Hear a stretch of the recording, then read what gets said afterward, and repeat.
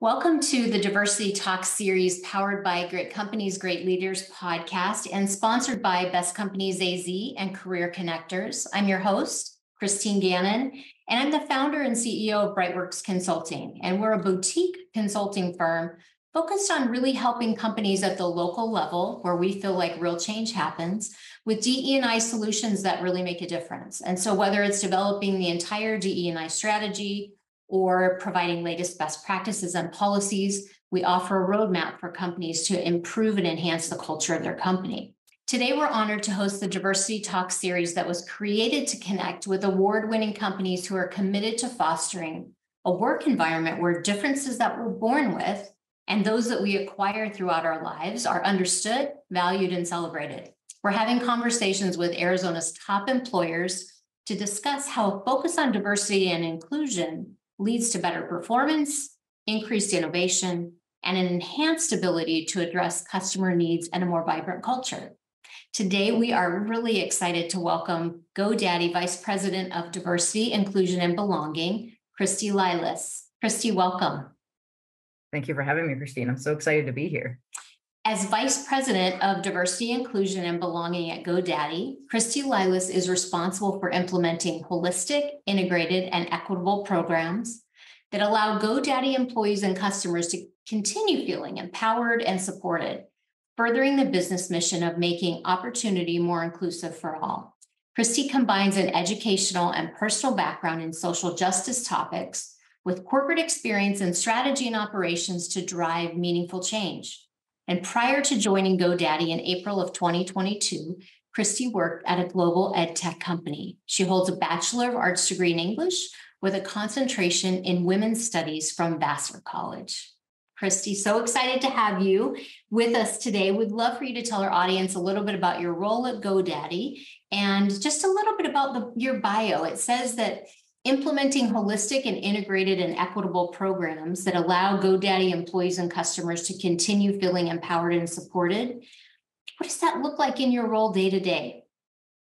Well, thank you again, Christine, for having me. And thank you for what you do for, our broader communities. And I love the way that you're talking about both inclusion and equity and really thinking it through from a nuanced perspective. So it's really important. So I appreciate that. So what do I actually do? It's a great question because we use these big words like holistic and integrated programs. So I'll describe what that means a little bit in my day-to-day. My role is to really help my organization think about, strategize, prioritize, and execute inclusive and equitable approaches and processes across the business, all with the goal of fulfilling the mission of making opportunity more inclusive for all, really for all. That's truly the goal. And that focus is generally on building that sense of belonging and empowerment for both our people and our customers, of course. And you mentioned that I have a background in strategy and operations, and I apologize in advance. You're going to hear these words come up that really make that background very clear because the way that I do the work is to approach it as we would any other top business priority, right? Which is truly the way to integrate this work into our day-to-day, just like we would do any other priority to ensure that we're actually making progress and that we're gauging it and that we're governing it and that we're prioritizing it as needed, right? So that includes things like data and analysis, requirements gathering, assessment, strategizing, planning, implementation, governance, metrics, right? All of these corporate words that we use, we should be applying to this work in the exact same way as we do everything else. So to simplify it though, I'm just focused on the who, what, why, how, and when of all things related to DEIB, really. And the end goal, of course, is to make sure that what we design, as you've heard me say already, is truly embedded and integrated into the way that people work day to day, because it won't stick unless it's really integrated into what we do. Absolutely. And I'll just finish with saying, importantly, I'm not only looking at employee experience, right? I'm also prioritizing DEIB across business operations and customer experience as well. So my purview is both global and enterprise-wide, and that allows us to make the greatest impact across all of our roles as a business, as an employer, and as a tech company alike. I could unpack that for 3 days because this is why you're successful, right? This is why GoDaddy is so successful and your role is so critical to the implementation of DE&I, not only as a program, but a business imperative because you've tied it to the business so that I like to say, and this is simplified, but it's making it part of the DNA of the organization versus a project, right? It's not a checkbox project where we implement some training or we implement just an ERG or we look at employee turnover. It really, for it to be successful and embedded in the organization, it has to be part of the culture and a lived part of the culture. So congrats on all of that and for seeing that and envisioning that and implementing that.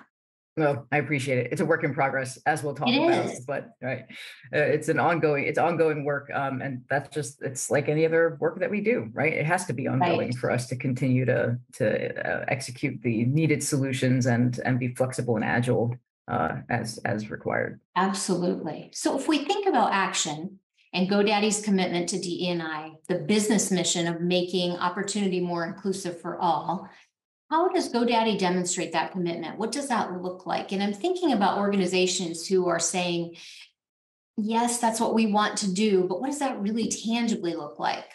Right. You're asking for us to show our receipts. I love it, Christine. Yes. I appreciate it because I'd love to do it. One of the reasons I decided to join GoDaddy was because we have historically demonstrated a pretty mature ability to identify a gap or opportunity, decide that something needs to be done about it, and then do it. Right. And that's not necessarily true of all organizations where there can be hesitancy to really dive into the deeper problems and do the work because of perceived risk or uncertain outcomes, just some fear. It's understandable fear. A lot of this work can be tricky and nuanced and complex. So it's totally understandable, but I really did see that about GoDaddy. And it was one of the main reasons why I decided to join the team. And I'm really happy I did. One big example is how we were one of the first companies to publish our representation and pay equity data. So not only were we already doing the pay equity analyses, right, and looking at the representation data when others weren't, but we additionally made the commitment to publish it to provide that transparency and create that accountability for ourselves, which really takes the work to the next step and the next level. Okay. We also instituted a really thoughtful performance assessment program that is designed to mitigate the effects of bias in performance reviews by ensuring that we're looking at not just what people are doing for their work, but how they're doing it, and whether those behaviors specifically in the how align to our inclusive values. So clearly, that's really kind of making sure that we're integrating into the ways that our folks are showing up in the day-to-day and how those behaviors are affecting their team members and their work. And then how are we actually gauging that as part of our assessment processes? And finally, I'll say, obviously, hiring my role was obviously a big step in showing commitment to DEIB. And going forward, I'll be really working very closely with all of our business leaders on how we're integrating very tactically across the business these priorities into how we all operate. As part of that, I'm focused on a two-prong approach, which includes enabling individuals and refining systems and processes. Because I think, as you know, Christine, you can't have one without the other and expect to make progress. You really have to make sure that you're focusing on both at the same time. And naturally, something like our employee resource group program is a big part of that, which I oversee. And I hope that we have some time to dive a little bit more into the ERGs because they are such a big component of this work. So I do want to go there next, but before we go there, I want to talk a little bit about what you said related to data and pay equity. And my business partner, Pat Milligan, she's also the executive director here at Brightworks. She likes to say, let's prosecute the data because the data will show, are we really making a difference? And are the policies and practices that we've put in place, are they making a difference? And it sounds like you're doing that. We've started it for sure, and we're doing it as best as we can, obviously knowing that as the years go on, more and more data becomes available to us. So we're focused on how do we extend and kind of broaden that view and build out clear dashboards, for example, across the entire employee lifecycle, all the way from recruitment and hiring to onboarding to promotions to performance to pay equity to exit surveys and offboarding, right? And what are the data points that we have available to us across all of those? And that includes some big ones like our GoDaddy voice results. So it's our global survey where we ask about things like feelings of inclusion and belonging and respect, and whether we feel like we can be our authentic selves at work. And I can slice that view into different demographic groups and very importantly see, are there any specific groups that are feeling differently than others, right? And what does that employee experience look like? But we also have to complement that continually with things like focus group feedback. So where's both quantitative and qualitative data that we can bring together so we can test out the trends that we're seeing and make sure that people are telling us, right? One of the most important things in this work is to make sure that you're truly listening to the people who are in question. So let's go talk to those folks, right? Let's talk to our marginalized employees and our underprivileged and underserved customers and really get a sense from them how they're feeling and what sort of resources or interventions they might need specifically, right? Because that's the best way for us to design those solutions. So combination of all different kinds of metrics you can pull in, including event attendance, conversation engagement on Slack or whatever platform you're using, right? Pulse surveys, et cetera, and bring all of it together so you have that 360 view. So it's a lot of work, as I just described, a whole bunch of different data points there. So we are really trying to assess where we have the ability to look at that today, and then where we're trying to build out that broader view and essentially pull it all under one very clear umbrella across the organization. I think one of the really important points that you raise for organizations that are maybe not at the maturity level that you are within your organization is that once you have that data and you've taken time to assess and look at it, this may change your strategy, right? Based on what you're getting back and what you see and you hear, you said it early on, it's a work in progress. It's not a static program or project. It really evolves based on the feedback that you get. Right. That's exactly right. And it's how we would respond to a product or a service we put out in the market, right? If we got terrible feedback about it from our customers, we would immediately take a look at it and say, okay, how do we enable the customer experience and better set them up for success? We need to do that with our people so that they can actually continue to enable our customers as well, and make sure that everyone across the life cycle of both product development, and services, and engagement and interaction are all feeling as though they're all equally set up for success, so that we can get to the best business outcomes as needed. Absolutely. Okay, I promise we're going to ERG next, because we could talk about metrics and data all day long. We could. So let's talk about employee resource groups. Why are they important to your company? Just talk a little bit about what you've implemented and how that's working. I could also talk about employee resource groups all day long. So I could have you all day, Christine. Our ERGs specifically at GoDaddy are focused on 4 overarching pillars, which I feel like are very important pillars to ensure that we're truly leveraging the power of these employee groups. That includes talent development. So things, you think about like recruitment, retention, onboarding, professional development, et cetera. Learning development. So events, speakers, webinars, trainings. And I'll talk a little bit more about how I'm integrating that into the DEIB realm. Business development. So importantly, how are we actually thinking about our ERGs and how they play a role in customers and our community outreach and our partnerships, our market research, et cetera. And finally, the most obvious one, of course, being community development, which is, they're such great groups. They're literally resource groups for employees to amplify engagement, create conversation spaces, and provide all kinds of resources and networking and team building opportunities. And these pretty much align with the popular 4C ERG assessment model, if you're familiar with that. And as I said, really allow us to leverage the power of these groups and start thinking about ways to integrate them more fully into the way that we run our business. If I'm an organization that hasn't put a focus on ERGs yet, where would you recommend that they start?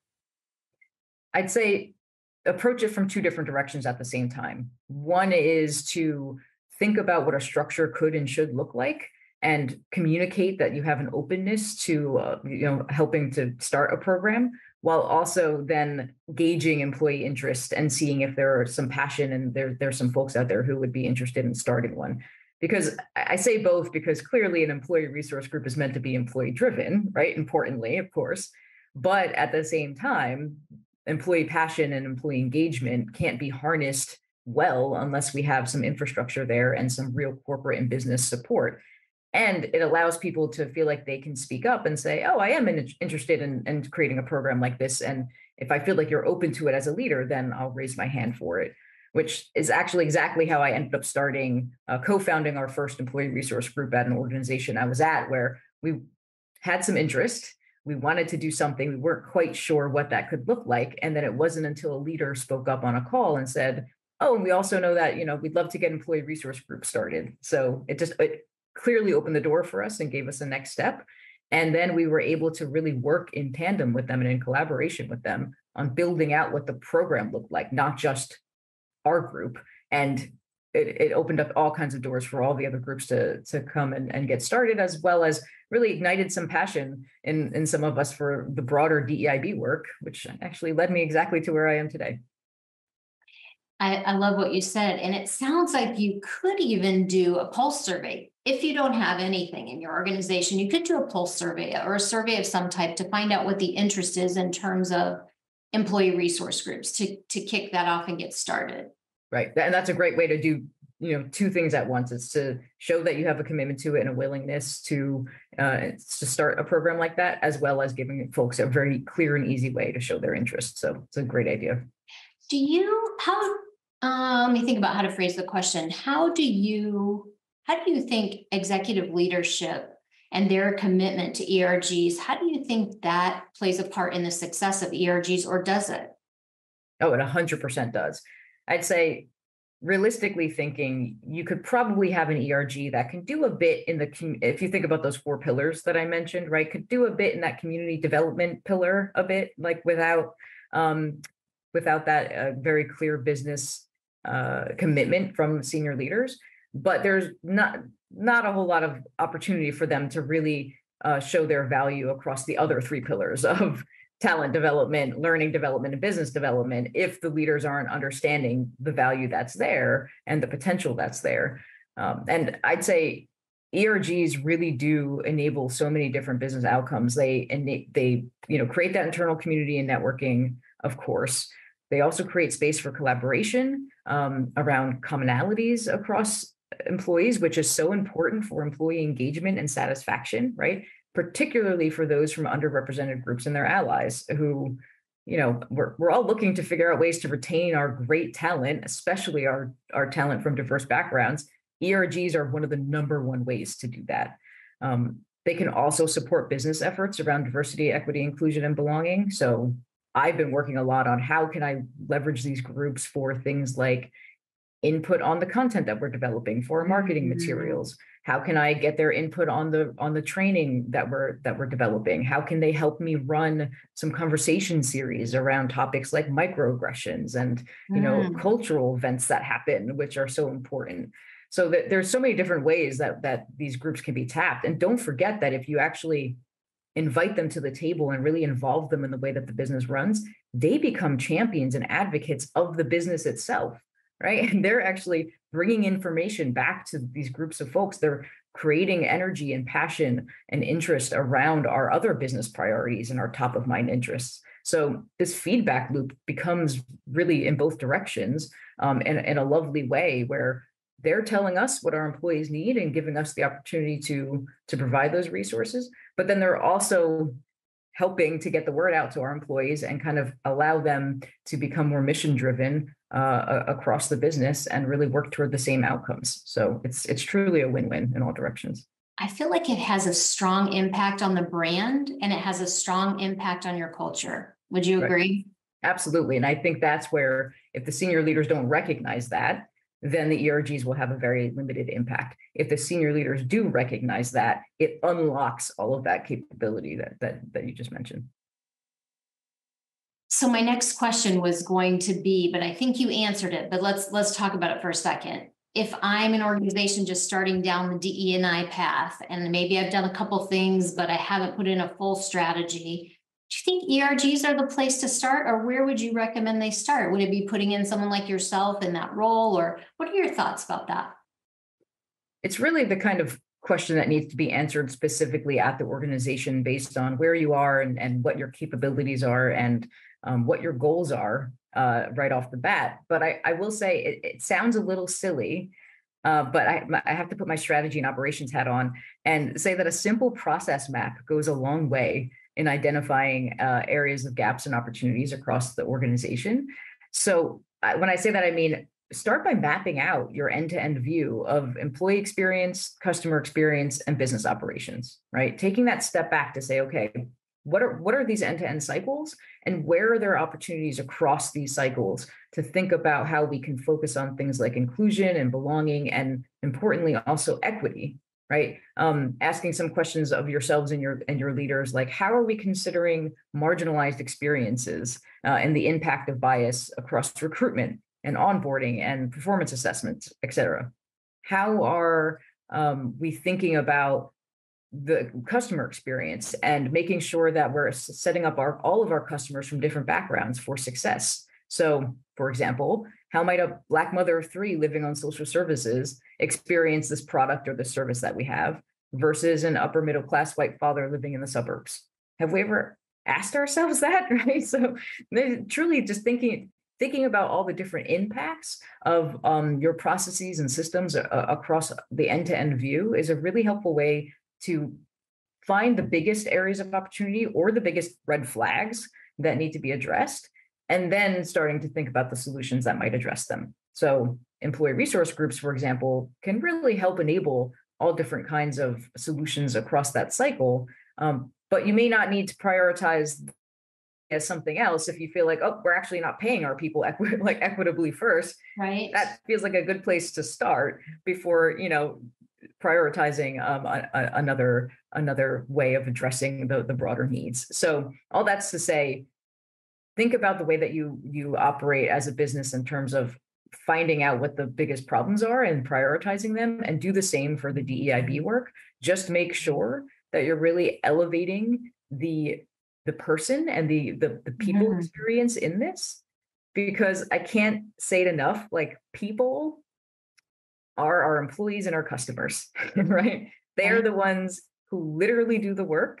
They are the ones who are buying the products and engaging with our services. And when you pull on any thread in what we do as a business, it will always come back to a person, right? So the idea here is to really take a look at your end-to-end cycles, figure out where you can empower people across that cycle, and really truly treat them as your most important asset, and think about where you want to prioritize solutions for them.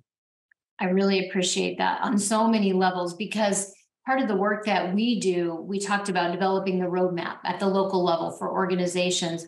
We developed a diagnostic that does that, really, in terms of looking at what have you put in place and what kind of policies and practices have you put in place? What kind of data are you measuring? So I think that diagnostic, that roadmap, that assessment, all those pieces can help organizations create a very strong strategy and know where to start. Where's the biggest pain point? So I appreciate that.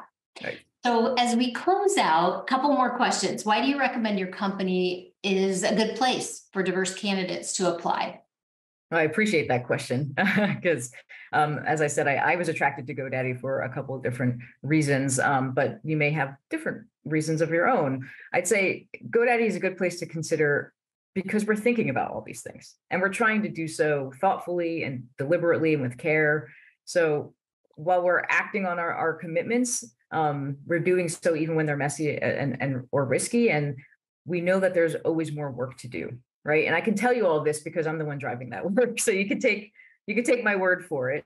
And I'm not saying we've done it all, because there really truly is. There's always more to be done. But I'm saying that we're doing the best to do it right, and with the greatest and having the greatest and longest impact. Right. But don't just take my word for it. You can actually, as I mentioned, we're focused on transparency. So you can go read about it in our diversity and parity report, in our sustainability report, both of which are currently available on our website at GoDaddy.com. And the fact that you can go and read these, I don't know, and I think it says a lot in and of itself, right? It does. But all that aside, I'll say, don't just come to work for GoDaddy because I'm telling you that we care. Come work for us because you also believe in our mission of making opportunity more inclusive for all, especially small business owners and entrepreneurs, and help us continue to figure out exactly what that looks like for everyone. That's why I think you should consider us. If you have that sort of drive, then we would love to chat with you. Phenomenal. Okay, last question. Curveball. Who's your hero? That is a very hard question. It really is a very difficult question. Who's my hero? I have to say, I can't pinpoint a particular person specifically. I'd say it's more the type of person is my hero. Okay. Fair. So sorry to throw a curveball right back at you, Christine, but my heroes are the type of people who see an opportunity to make an impact on their broader societies and really take that opportunity, even knowing that often it means that they have to sacrifice something of their own. And there have been so many people who do this in history, who've got us to where we are today, and who've personally affected my life. I mean, I can get married because of people who did this. I can have a job like I do because of people who did this, right? I can feel safe walking in certain areas because of people who did this. And people continue to do it today, every day. There are folks who see something that is a problem for others, and they realize that they have to give something up to make somebody else's experience better, and they do that willingly. So, for all of you who do that in your day-to-day or have done that in the past, thank you. People like me are where we are because of you. And, it just goes to show where empathy and caring can really drive society into really positive places in the future. Absolutely. 100% agree with you. Thank you so much for all that you shared so transparently about GoDaddy, just the internal workings, your perspective on DE&I, on belonging, on inclusivity. I think you've given the audience some great things to consider as they look at their own strategy. And so we just really thank you for being with us today. Thank you so much for the opportunity, Christine. And like I said, thank you for doing what you're doing, and keep it up. Spectacular work. Thank you. Brightworks Consulting hosts this podcast and YouTube channel to spotlight the leadership around the world that is changing lives. Brightworks offers a myriad of consulting services in the public and private sector, to include diversity, equity, and inclusion solutions for any size company. You can find us at www.brightworksconsulting.com. We're honored to have Best Companies AZ as a presenting sponsor for this podcast. Best Companies AZ is your #1 source for regional employer branding. You can find them at www.bestcompaniesaz.com.